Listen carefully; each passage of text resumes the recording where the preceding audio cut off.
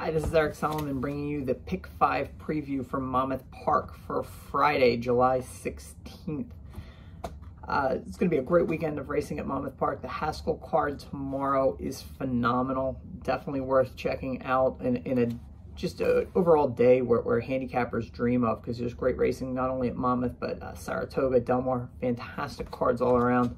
But definitely pay attention to the Haskell card at Monmouth, because again there's 14 races, great sequences. So let's try and build a bankroll for that card tonight. I put together a $48 ticket. I did handicap for both surfaces. Weather should be good on Thursday, Friday. They had some rain Wednesday night, but I do feel that they are going to be a little conservative. There's a lot of big races on the grass, United Nations, Matchmaker on Saturday.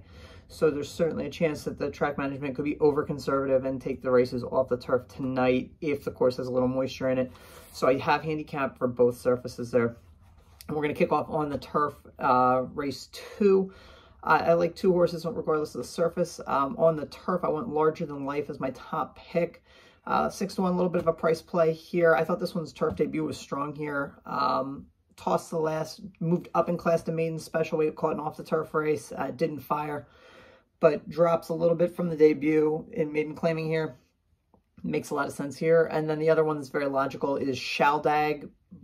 It's the first time this horse is going to run for a tag, been steady in maiden special weight company, most recently out at Churchill. It was a little keen coming back off a 2-month layoff that day.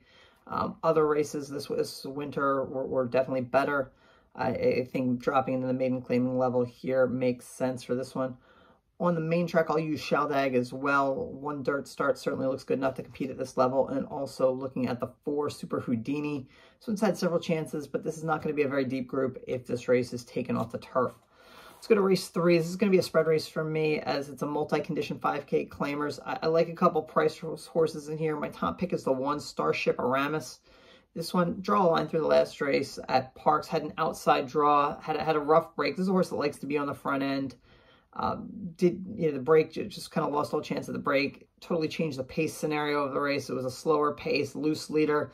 I like the middle move down on the backstretch, but when it came to the second turn, just came up empty. I thought his effort 2 back at Penn was good in the slop. This one also has some good races at 2 turns at Gulfstream West at this mile distance last fall. I think a sneaky horse in this race, especially with some early speed and drawing the rail. Another long shot here to consider, number 3, Bluegrass Cat Smile. Lolita Shivmangal has 1 starter at the meet, was a long shot winner on July 4th, race 2, brought our American Star in here to Monmouth, dropping in class from Naira Circuit, and was a winner at a big price. She brings this one in. The form is not great, but running against open claimers at Belmont and Aqueduct, so certainly been facing better speed figures. The form at this level certainly does fit.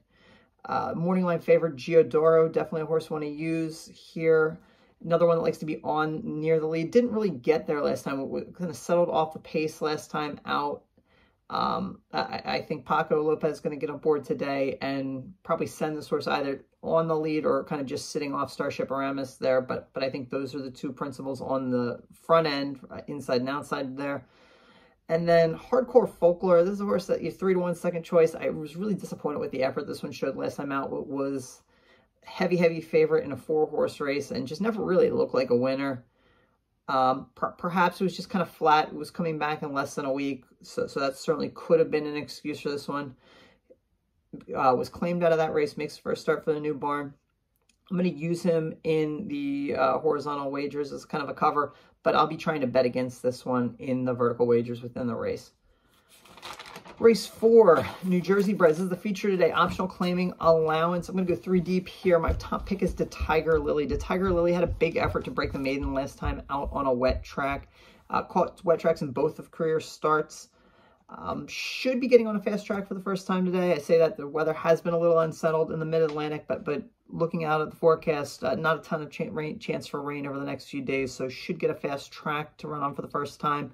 I saw a big jump from start 1 to start 2, and certainly could move forward again, getting a fast track.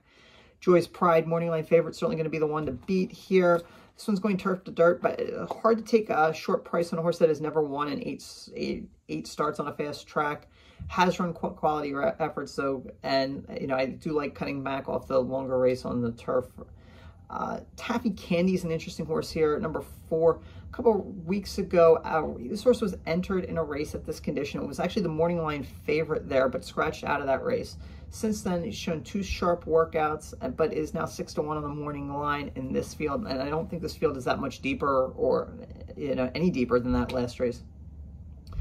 You look at it, one start, the debut was visually striking, just absolutely blew the break, but blew by the field, won by open lengths, but did come back slow, light buyer figure there. Regardless, I think this horse definitely has the highest ceiling in the field, just not sure it's going to be ready in this spot. Might be better next time out, but I'm going to use at 6-1 on the morning line. I'm going to use this one today. 5th race, non-winners of 3, lifetime 12-5, down to 10-5 claimers on the grass. 3 horses I'm going to use regardless of the surface. My top pick is Jadine on the turf, 3rd off the layoff. First race was on the dirt, didn't really run that well there. Went to Delaware last time out, definitely showed improvement. This one had some big races here last year and certainly could be the controlling speed here. Saburai coming in from the Naira circuit, definitely getting class relief. This one had a long layoff, but has now had 6 races since, over 6 off those races, but really has been competitive in those races. Now dropping and certainly fits at this level. Turpai is another one I'm going to use on the ticket. This one is 0-for-6 on the turf, but has hit the board in 4-for-6 of those races. I thought getting back on the turf for the first time in a while, last time out of Parks, I thought that was a really solid effort to close well to get 2nd in that race. And then also going to use number 9, Blame the Gods. I'll draw a line through that last race at Delaware. Delaware can be a kind of a funky track, especially on the turf course for some horses to ship to. Just looked like never really got over the surface there. His effort at this track, 2 back, was respectable with better. On the dirt, going to use, again, the 4, 6, and 8. But then my top pick on the main track, if this race does get switched over, Effie Meister, 2nd off the layoff, showed some unusual speed in a sprint, especially last time out. Was very keen, speed and fade, kind of just a lousy effort. But, again, 2nd off the lap. This horse is a better horse at 2 turns, so I think this horse could be a little sneaky on the main track, and I'll use that one as my top pick. Hopefully we can get through that and get to our single here, Free to Fly, in an optional claiming starter allowance race. This horse is a win machine. First time on the local surface, but has had strong efforts at similar races at other tracks, Oaklawn. Paco Lopez has been on this horse 6-for-6 of the last 7 wins. Just makes sense here. It's a competitive field, but 6-5, I think this is the way to go on the last leg, Free to Fly, number 6. So that's the $48 ticket. Again, hoping to try and build that bankroll for a tremendous Haskell card on Saturday. So good luck to everybody today.